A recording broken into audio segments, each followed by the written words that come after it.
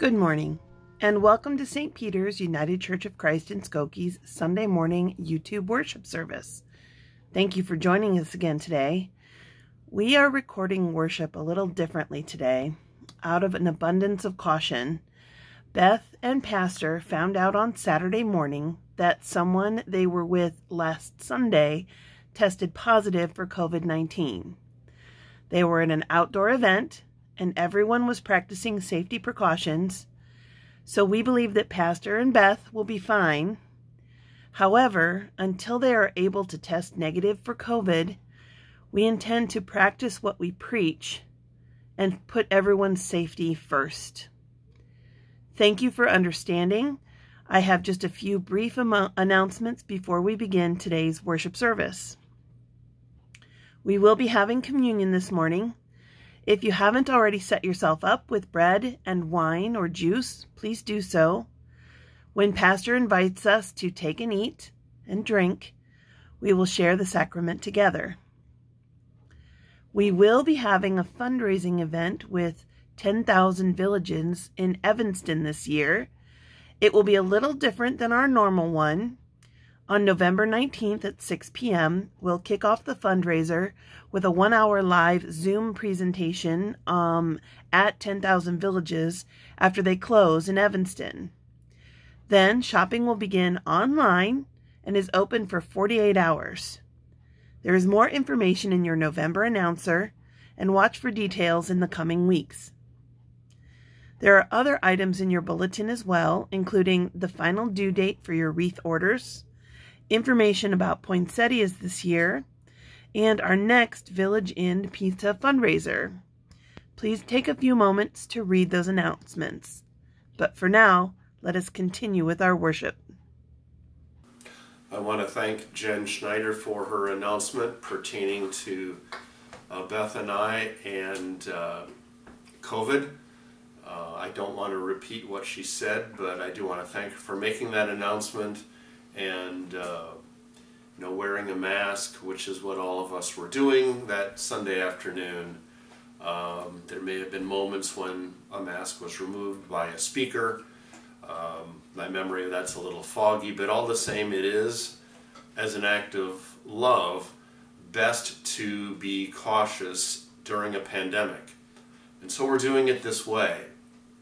And Beth and I both plan to be tested in the very near future. Behold, I stand at the door and knock, says the Lord. If you hear my voice and open the door, I will come into you and eat with you, and you with me. Let us hear Christ knocking.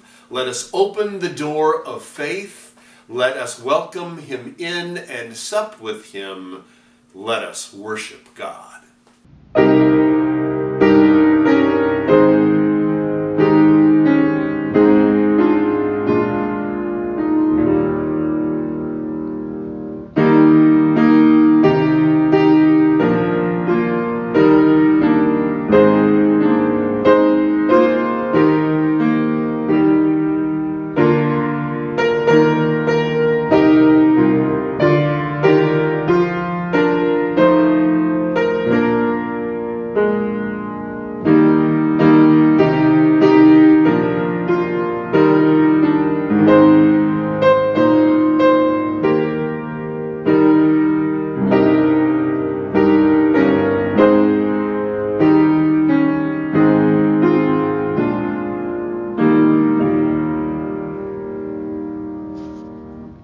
Let there be no pretense among us as we address our thoughts to our God. You and I may fool ourselves or one another, but God knows us as we really are. All that we try to hide from ourselves or others comes to light before the one who knows and searches our hearts.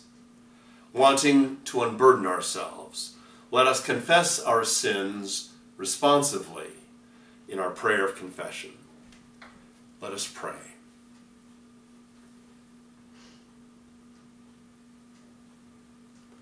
Gracious God, help us to be honest with ourselves, with one another, and with you. We have searched for life amid temporary attractions. We have sought excitement in places that turned out to be desert wastelands. We have burdened others with our mistakes. To quote a psalm, we have placed our trust in princes rather than in you. We have entertained judgmentalism in our spirits and words, and made comparisons to look better than those around us.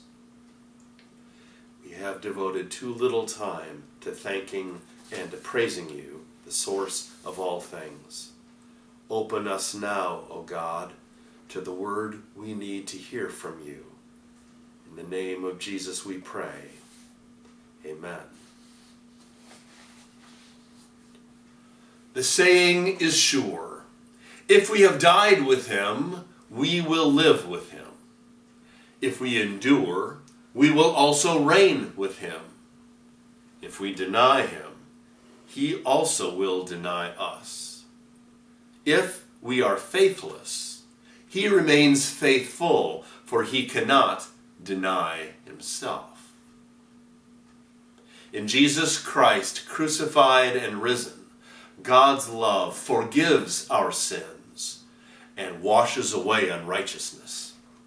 The Spirit comes to transform and enable us to seek our joy and our desires in the will of God our Savior. In response, may those tuned in right now join me in saying, "Thanks be to God. Amen." Words about the offering and making offerings. Here are some more words for the last time for a bit, written for dedicating offerings by Reverend Suzelle Lynch. May they inspire us and uplift us in our generosity and in our hopes for the destination of our offerings.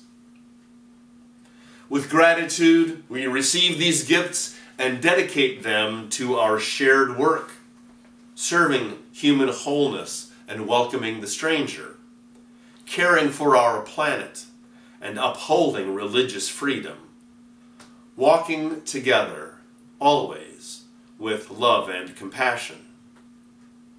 As a congregation, we offer respect and caring to all who seek hope and wholeness.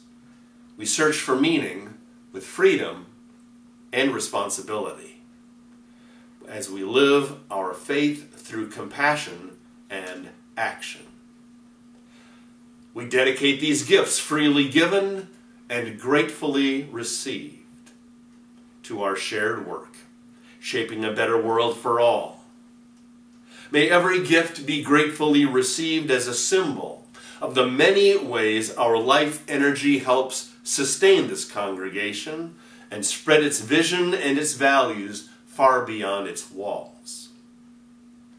May these gifts, given with generosity and love, help our church and our world become more peaceful, caring, free, and fair. These are words from prayers of dedication, which can help us think more about what our offerings mean and what they can do. So be it. Our service continues now with our prayer for illumination and the scriptures from the lectionary read by Molly Uchtman. Last week was Reformation Sunday. Then we remember the Protestant reformers emphasized three things: faith, God's grace, and the centrality of the scriptures. It is okay if a week later, or any time, we can even see that in the order of worship. The sermon, where God's word is opened up, is at the center, or middle part, of our service. Please join me in prayer as we ask the Holy Spirit to open up the word to us now, as well as during the sermon. Let us pray. Calm us now, God, into a quietness that heals and listens. Open hearts that hurt to the balm of your word. Speak to us through it in clear tones, so that we might feel our spirits leap with hope and act with faith as your resurrection witnesses. This we pray in the name of Jesus Christ. Amen. Our first reading is from the book of Joshua, chapter 3, verses 7 through 17. Our Hebrew scriptures so far have taken us to the death of Moses. Now, the new leader Joshua directs them in crossing the Jordan River into the Promised Land. The Lord said to Joshua, "This day I will begin to exalt you in the sight of all Israel, so that they may know that I will be with you as I was with Moses. You are the one who shall command the priests who bear the ark of the covenant. When you come to the edge of the waters of the Jordan, you shall stand still in the Jordan." Joshua then said to the Israelites, "Draw near and hear the words of the Lord your God," Joshua said. "By this you shall know that among you is the living God, who without fail will drive out from before you the Canaanites, the Hittites, the Hivites, Perizzites, Girgashites, Amorites, and Jebusites. The ark of the covenant of the Lord of all the earth is going to pass before you into the Jordan. So now select 12 men from among the tribes of Israel, 1 from each tribe. When the soles of the feet of the priests who bear the ark of the Lord of all the earth, rests in the waters of the waters of the Jordan flowing from above shall be cut off. They shall stand still in a single heap." When the people set out from their tents to cross over the Jordan, the priests bearing the ark of the covenant were in front of the people. Now the Jordan overflows all its banks through the time of the harvest.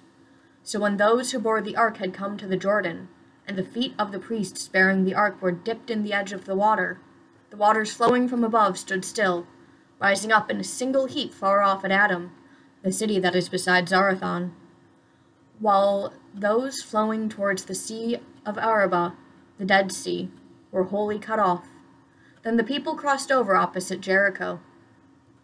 While all Israel were crossing over on dry ground, the priests who bore the ark of the covenant of the Lord stood on dry ground in the middle of the Jordan, until the entire nation finished crossing over the Jordan. This ends the reading from Joshua.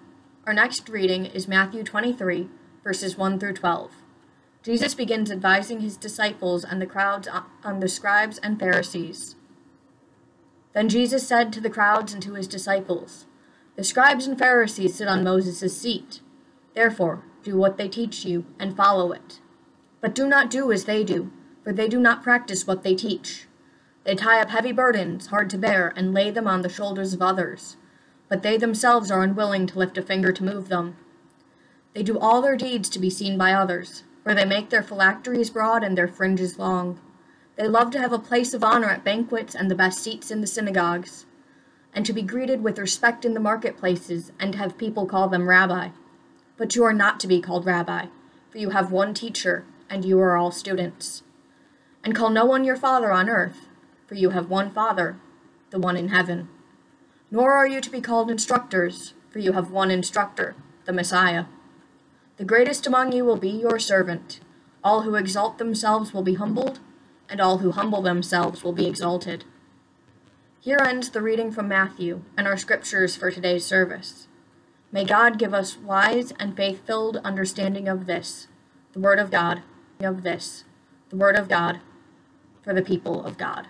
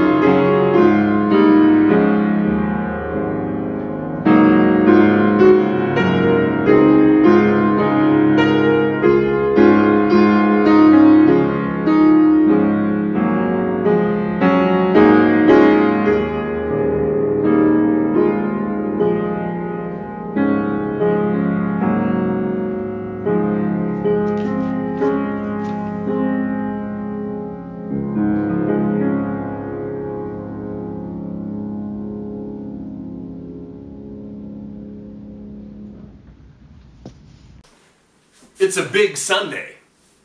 I believe every Sunday is a big one, since it's the weekly celebration of the resurrection of Christ. This Sunday is big, because in addition to celebrating the Lord's Supper, there are a lot of things going on.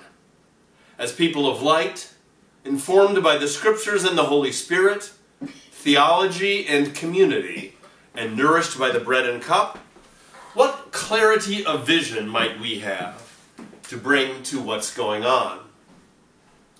Well, there were a lot of things going on in our first reading. Molly told the story of the crossing by the proto-Israelites over the Jordan, through the Jordan, into the Promised Land. It's a story of a people undergoing transitions. Think about it. What do you think are some of the transitions that were happening? One change is geographical.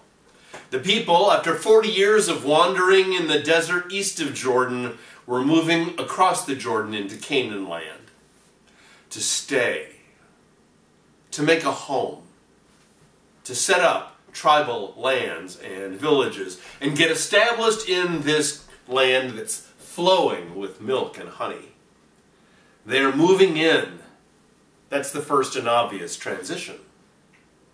Another change is in leadership. Moses has died after 40 years of leading them, and both he and the Lord appointed Joshua the new leader. I will be with you as I was with Moses, Yahweh told Joshua. Now Joshua had become Moses' protege, but all the same, there's a new boss, other than the Lord. That's a transition for the people. Then there is a generational transition.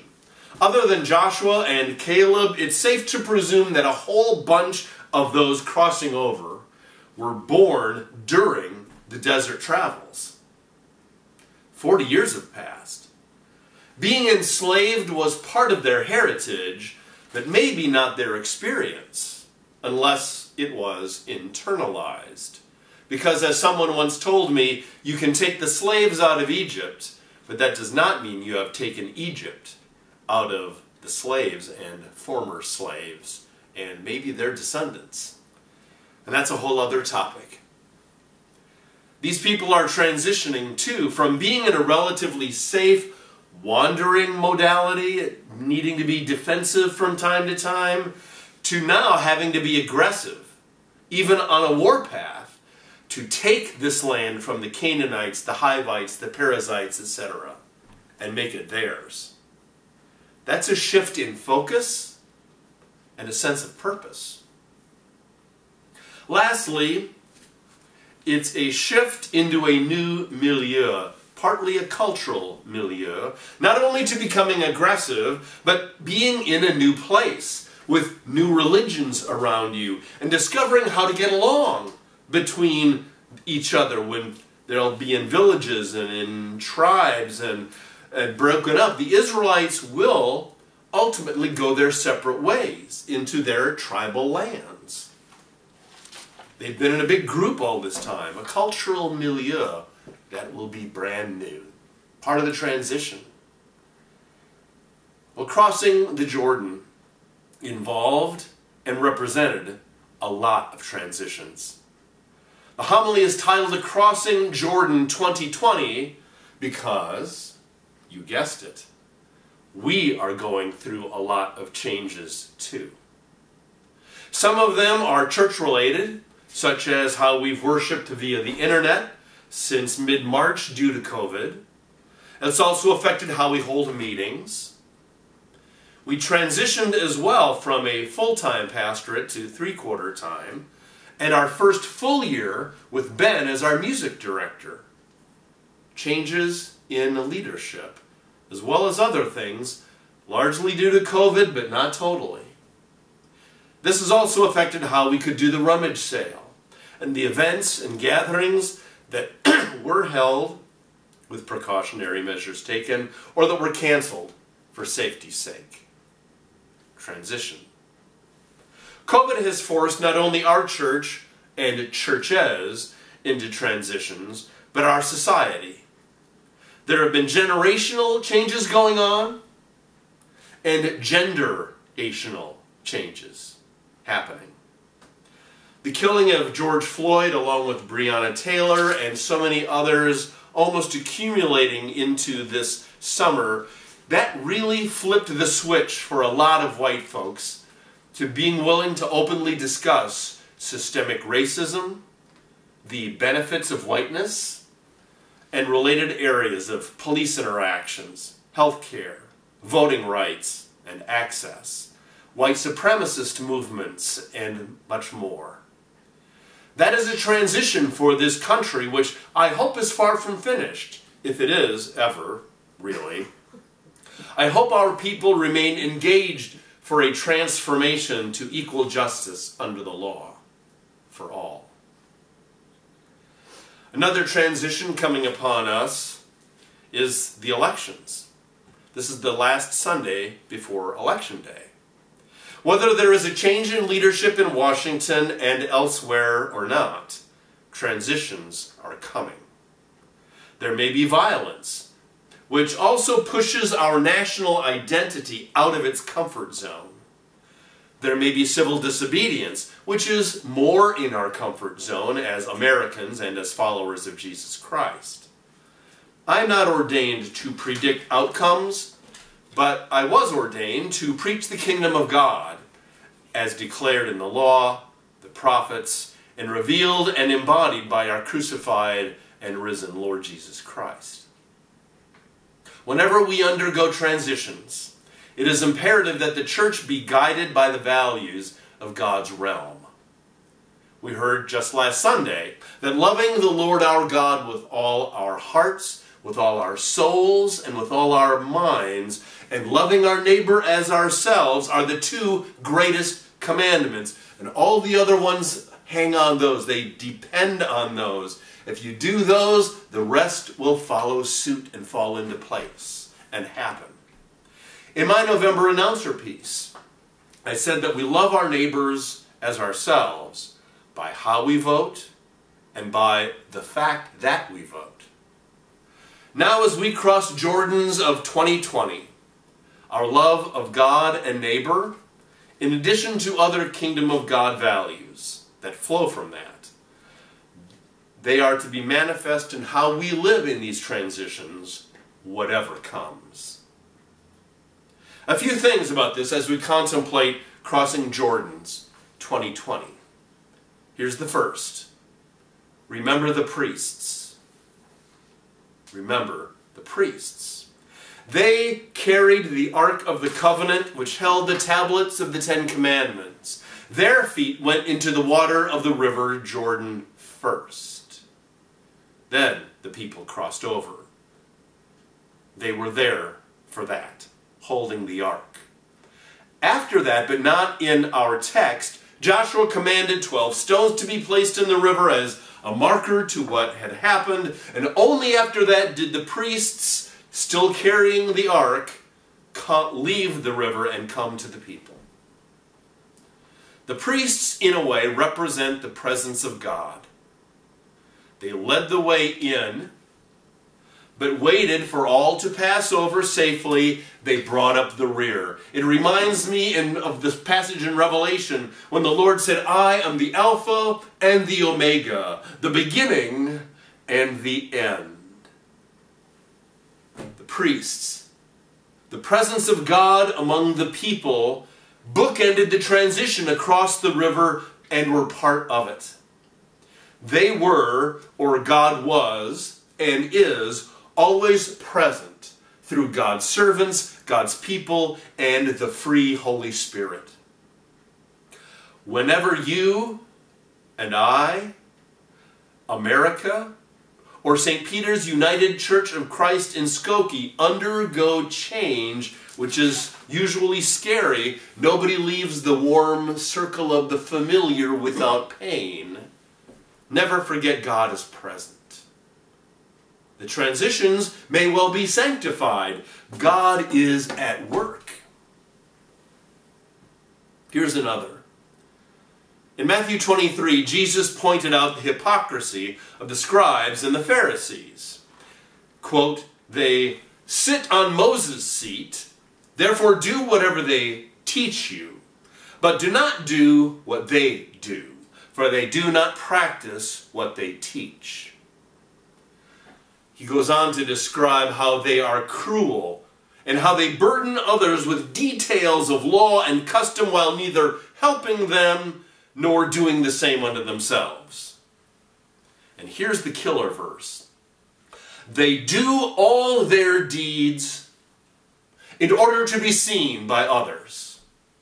All their deeds to get attention and maintain their status in the eyes of the people. Where's God?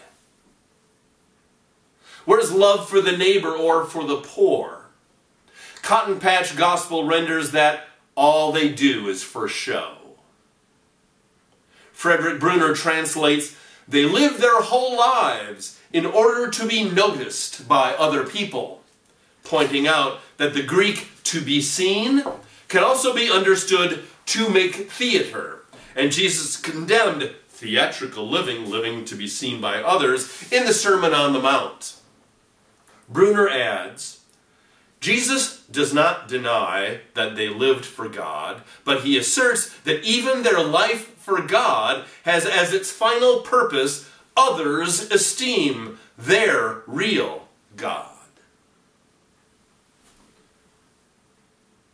By comparison, by blessed comparison, Jesus teaches the kingdom of God value of service for others without care for a title or status.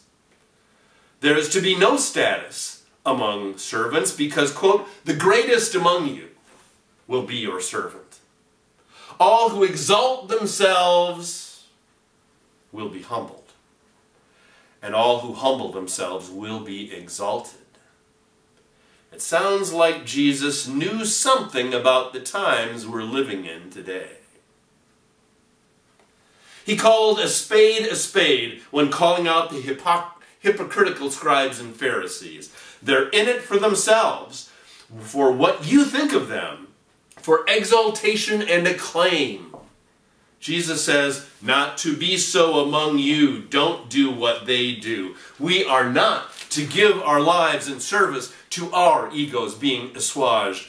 Assuaged. We do not exist, and Jesus did not get crucified and raised again so that all we his people do is for show. No, all we do is for the reign of God, R-E-I-G-N, the reign of God, the kingdom of God. In this passage, that's mutual service and modesty.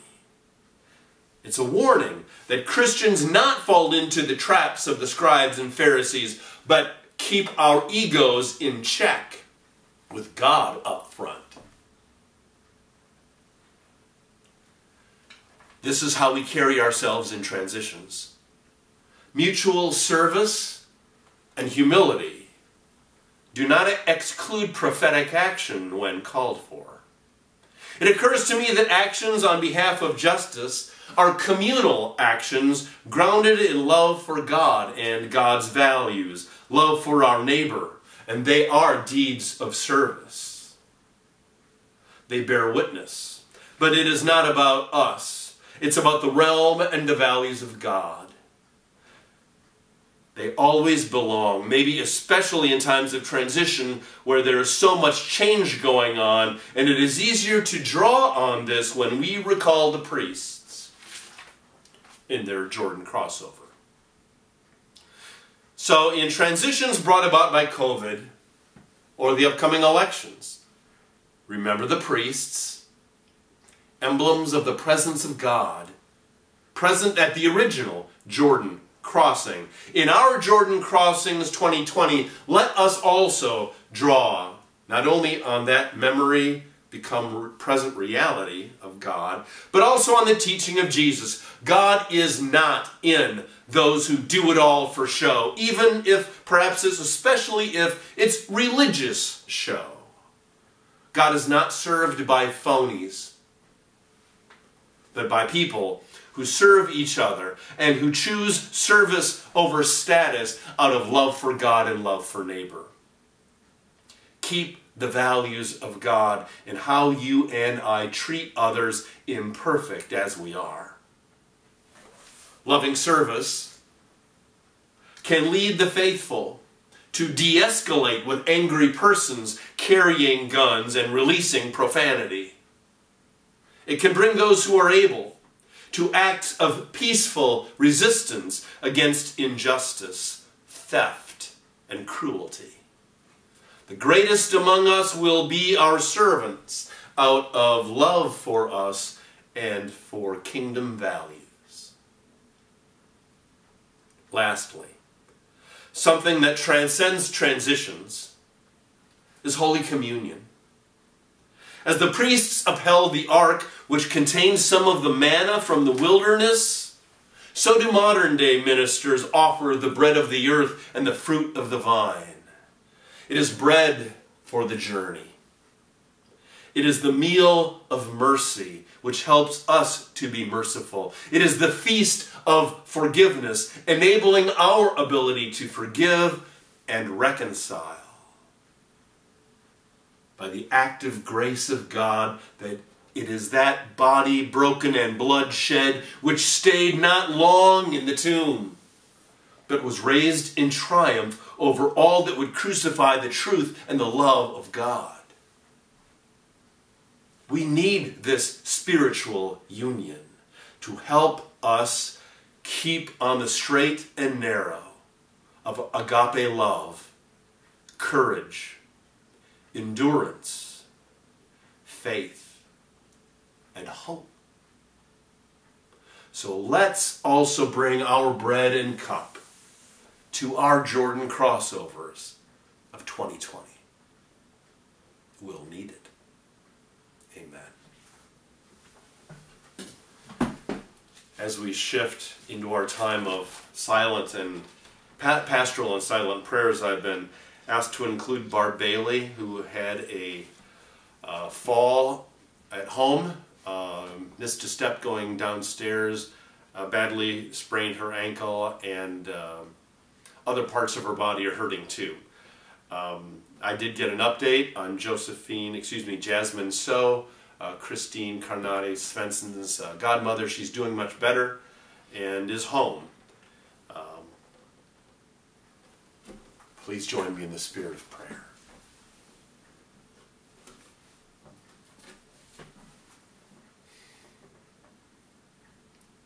Here we are, O Lord, present before your mystery and part of your history, grateful for all your blessings.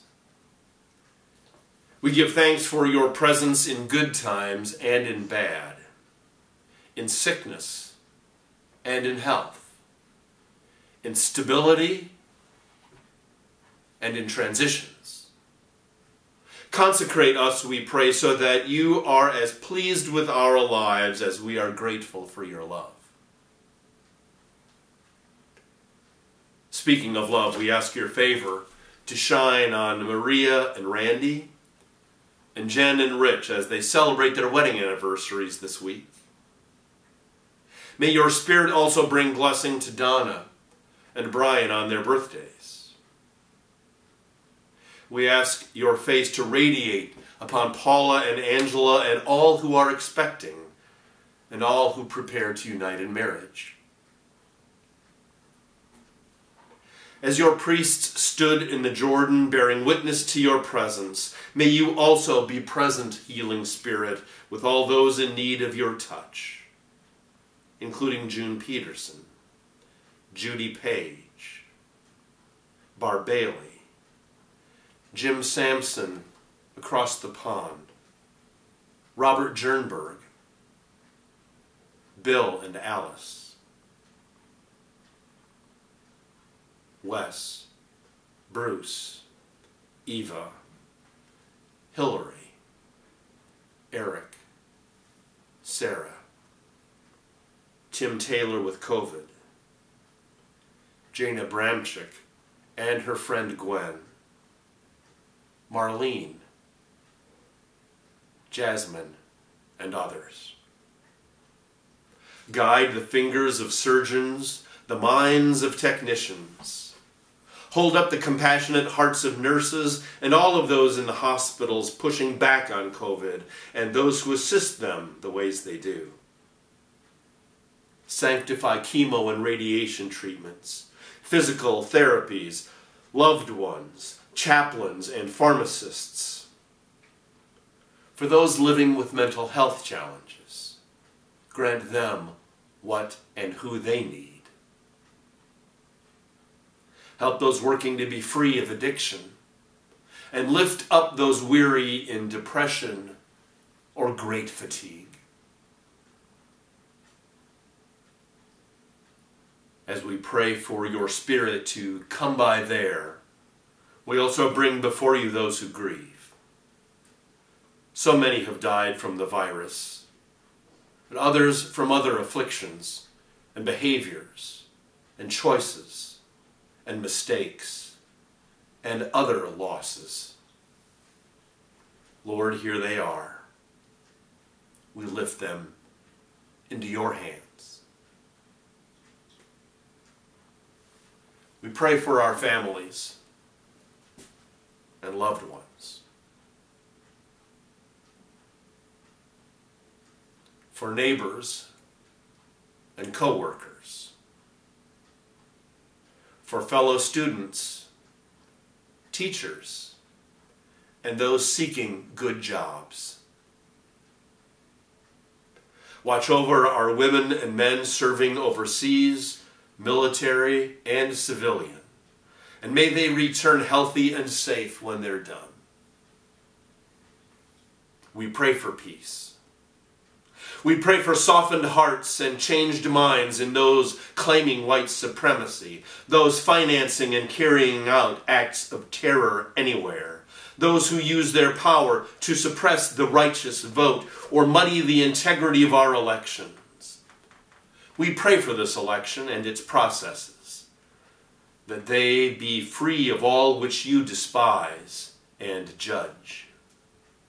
We pray that outcomes will be pleasing in your sight, bringing human agents responsive to kingdom values of compassion, sacrifice, service, justice, and honesty. We pray for peace, not only now, not only Tuesday, but also for nights and days to follow. We pray in silence, too, in this blessed time.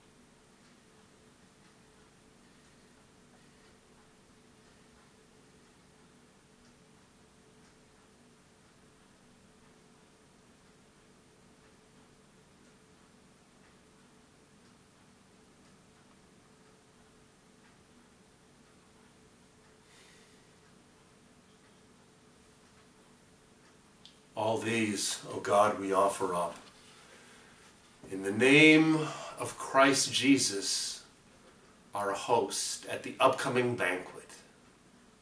In his name we offer up these prayers. Amen.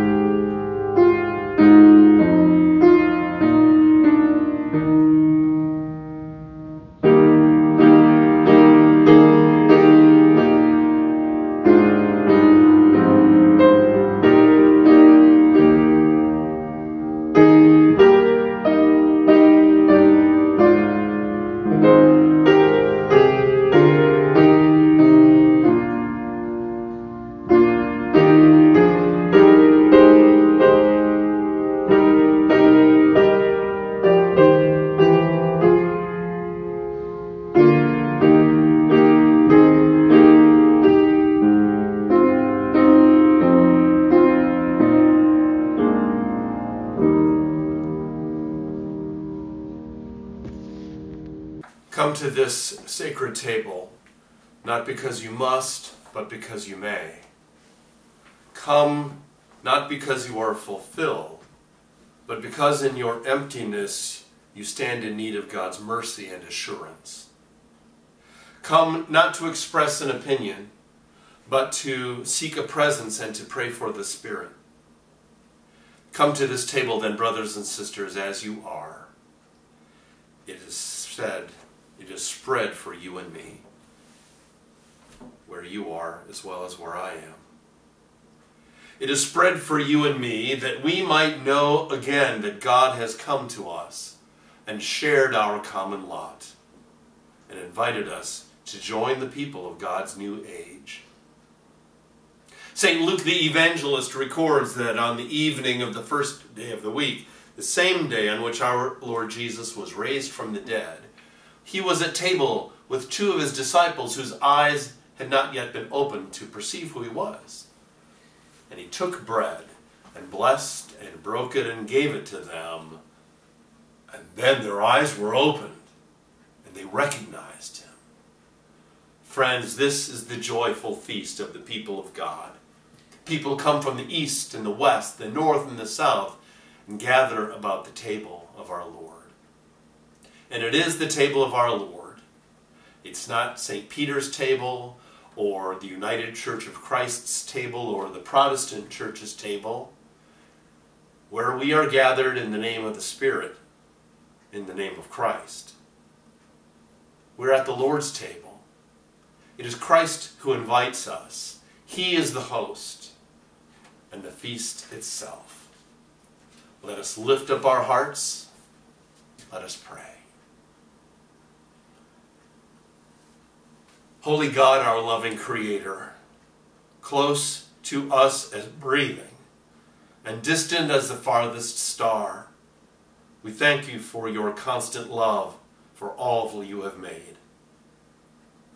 We thank you for all that sustains life, for all people of faith in every generation who have given themselves to your will, and especially for Jesus Christ, whom you have sent from your own being as our Savior. We praise you for Christ's birth, life, teachings and example, death and resurrection, and for the calling forth of your church for its mission in the world. Gifted by the presence of your Holy Spirit, we offer ourselves to you as we unite our voices and our souls with the entire family of your faithful people everywhere. Come, Holy Spirit, come. Bless this bread and bless this fruit of the vine. Bless all of us in our eating and drinking at the table, that our eyes may be opened and that we may recognize the risen Christ in our midst, in each other, and in all for whom Christ died. And wherever we are, please end the prayer which we make in Jesus' name by saying, Amen.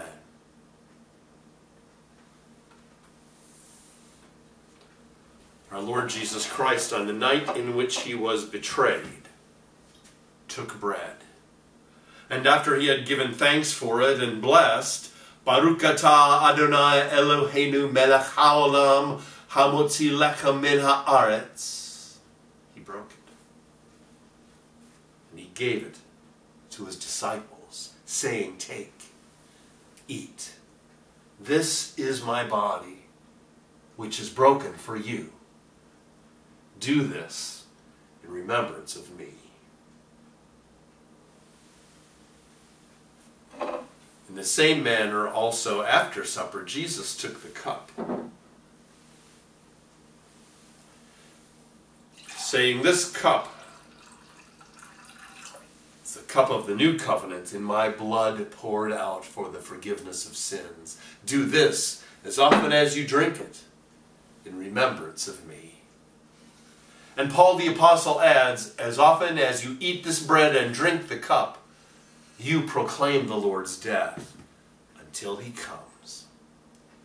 Ministering to you in his name, I invite you to partake of the bread and the cup.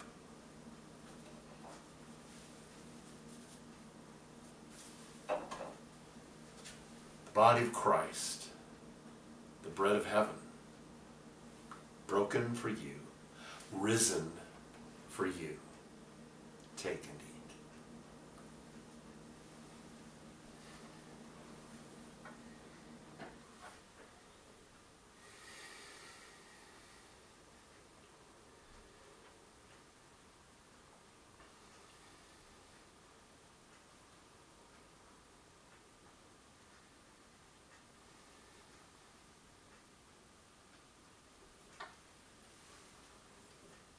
Blood of Christ, the cup of the new covenant, the cup of the gospel, poured out for you. Let us, in remembrance of him and in celebration of his presence in our midst, take and drink.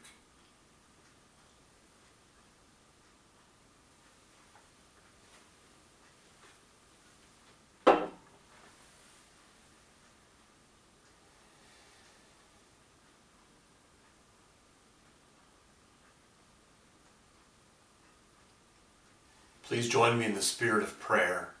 And when you hear me, lead us into the Lord's Prayer. We'll pray that aloud together. God of all times and places, God who sees us through transitions, changes, we humbly ask that you, as we believe you will, see us through this year and this part of the year that remains of transition. Not repeating requests from the pastoral prayer.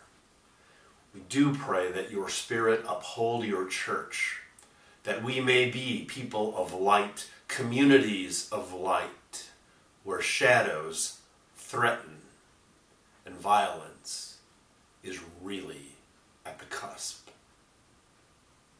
We pray for you to use us to protect and bless and bear witness.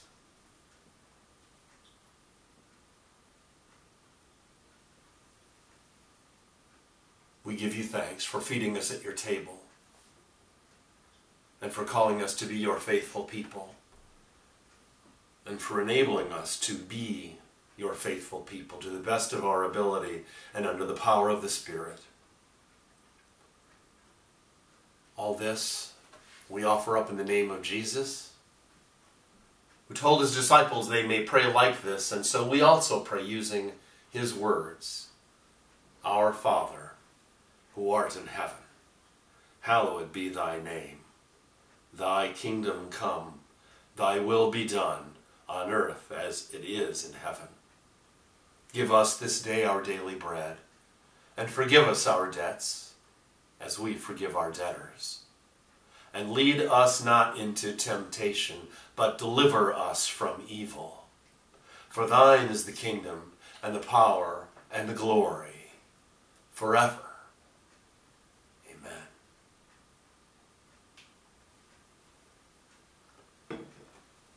And now may the body and blood of our Lord Jesus Christ strengthen you to bear all things, believe all things, hope all things, endure all things, with faith, with hope, and above all, with love. Amen.